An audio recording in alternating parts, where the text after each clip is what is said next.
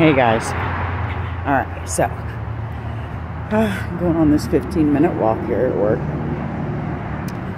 I'm trying to do 15-minute walks twice a day at work because, you know, walking is great, and if you sit for too long and not walk, you know, stuff starts tightening up. Knees hurt, things get stiff.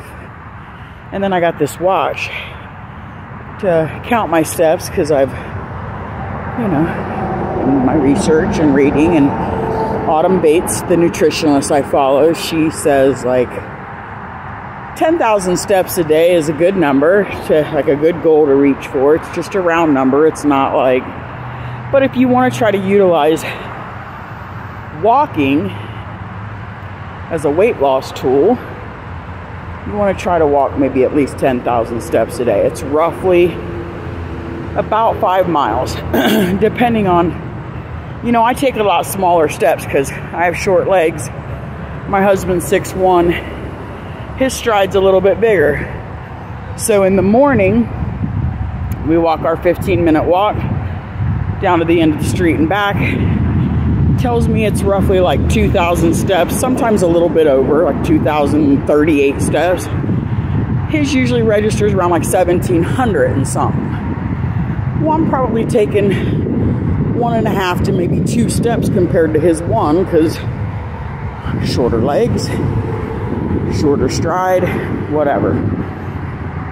My watch might not be completely accurate. His might not be, who knows? Either way, rough guesstimate, 2,000 steps is about 1 mile.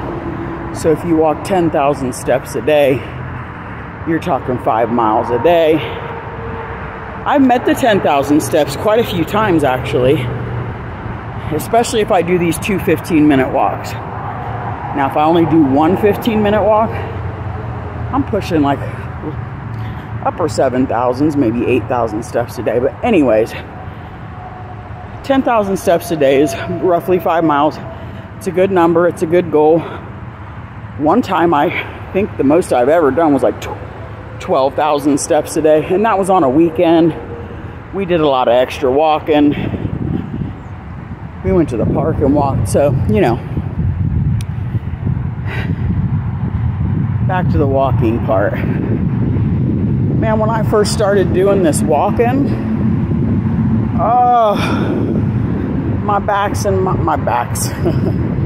You know, us fat people have several backs, but my back and my hips, my knees, woo, killing me. And I'd usually end up with a headache, but it's gotten easier and easier. There are some days where my back or my hips hurt still a little, like sore, not as bad as they were. My right knee, knock on wood, has not really been bugging me. But,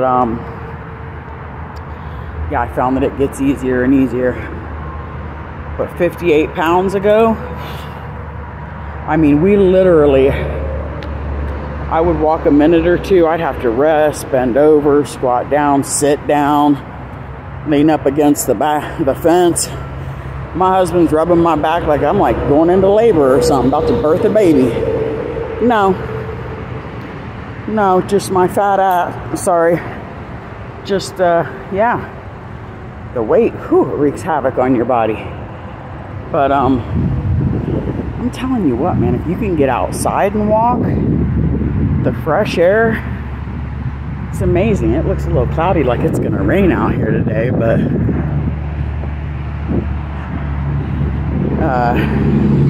yeah, I mean, but if you cannot get outside, look, I live in Ohio, so it's October, it's about to get cold, snowy, gross. Walk inside, shoot. My building over here at work has a really long hallway downstairs, goes from one end of the building to the other, just a straight long hallway. A little set of steps at the end of each hallway. I could lose a little bit more weight and the steps don't kill me. I could walk that long hallway in the wintertime and do the steps, you know, at the end of each hallway to kick it up a notch, you know. You add a little incline, a little resistance to your walk, makes you push a little bit, get a little heart pumping, get cardio going. Now, granted, we take a casual walk on a Sunday. We go over to the Canton Parks. Has an amazing park system. I'm gonna take you over there with me one day. I'll show you the garden. I might go over there this weekend because I want to get everything before stuff starts dying. But anyways, we walk over there in the garden and we do a casual stroll. We're not like speed walking, breaking a sweat. We're just getting out, getting some fresh air, strolling around at a casual pace. Now, in the morning or these walks in the afternoons, you ain't gotta be like speed walking or power walking, but if you can walk at a brisk pace, kind of like you're not jogging, you're not running, you're not power walking, like boom, boom, boom, boom, like, you know, no, you're just kicking it up a notch, kind of like, think about it like this. You're coming home from work, you got your keys in hand, you're trying to get to the front door, like you do that actually, like squeeze, clench, well for women, I don't know about men, but clench the butt cheeks, squeeze in the Kegels, and like just walk like you got a mission, or like you're in a hurry, like I'm running a little bit late, I gotta get it real quick, put a little pep in your step. Some people say, because again, Autumn Bates, my nutritionist, she says running actually puts a lot more stress on your body than walking. And I think she does run like occasionally. She said it's not good to run every single day. It just puts a lot of stress on your body. These cortisol levels go up, it stresses you out. Not only stresses your body, but it usually prevents you from losing weight because you're just overdoing it. And eventually, with age, you know, your knees and all that kind of stuff, it's just a lot of wear and tear. Anyways.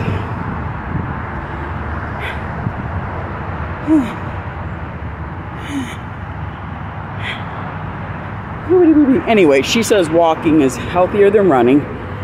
But, like if you feel like your walking's just not doing it for you and you're not getting, like your heart's not pumping, you don't really want to run, you could skip. Remember skipping as a kid? It takes a second. You got to kind of remember, like, and I'm sure if someone saw you skipping down the street or at the park, they'd be like, look at this whistling Dixie bitch fucking skipping down the road. What's she got to be so goddamn happy about? Anyways. And hey, you know what? You can do a light jog. Like, we walk down our street in the morning. There's a good little hill going down the street. It's such an incline or decline going down the hill that it forces you to kind of jog a little bit and pick up your step. Otherwise, you're like walking at a backward tilt to try to not run down the hill. So I go with it sometimes. I kind of jog down it a little bit. And then coming back up that hill, whew, gets your heart pumping. A little cardio first thing in the morning. It's great. So, that's my little advice and my take on walking and what it can do for you. I come out here and I tell you what, it not only gets my heart pumping, but it clears my mind, man.